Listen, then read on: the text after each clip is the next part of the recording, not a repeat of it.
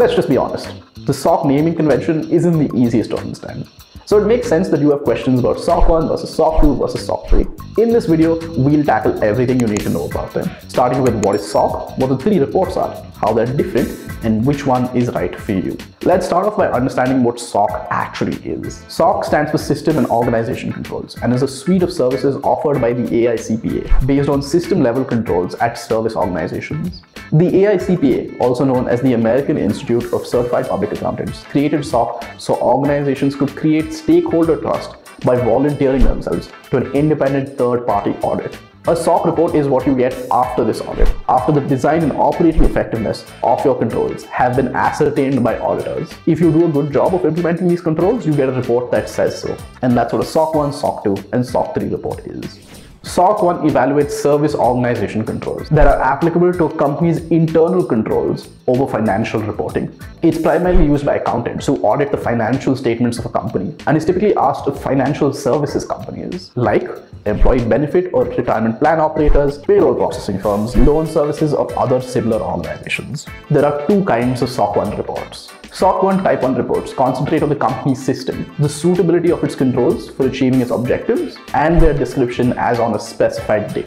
A SOC1 Type 2 report is largely the same as a SOC1 Type 1 report, except it's conducted over a broader frame of time instead of just on a specific date. These reports are typically restricted to your company's management, your auditors, and the company that asked you for a SOC1 report. And though there's no legal requirement for a SOC1 Type 1 or a SOC1 Type 2, businesses increasingly ask for them from companies that they work with.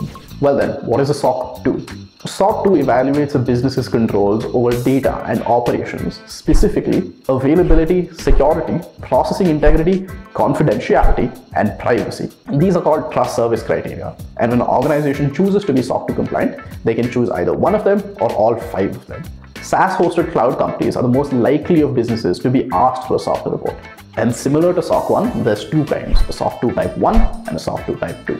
Just like a SOC1 Type 1, a SOC2 Type 1 involves an auditor looking at the prerequisite controls for a specified point in time. A SOC2 Type 2 audit involves an auditor checking to see whether you're following these controls that you've set in place in the real world over a larger duration of time, typically between 3 to 12 months. So, what are the differences between SOC1 and SOC2? There's three big differences between SOC1 and SOC2. Scope, auditing standards, and controls. Scope. SOC1 focuses on financial controls, whereas SOC2 focuses on the 5 trust service criteria that we mentioned earlier: availability, security, processing integrity, confidentiality, and privacy. Auditing standards. While both fall under the ambit of the SSAE 18, SOC1 addresses section ATC 320, while SOC2 addresses ATC 105 and ATC 205. Controls. While SOC1 tests controls that meet the identified control objectives, SOC2 identifies and tests controls that meet the criteria. SOC3 is nothing but a public and shareable version of your SOC2 based on the 5 trust service criteria you chose. Since your SOC2 reports contain sensitive information about the operations of your company, the AICPA came up with SOC3 so you could share your security posture with external stakeholders with ease. So in a word, you can't get a SOC3 report if you don't already have a SOC2 report. If you're looking to get SOC compliant, don't do it the old-fashioned way.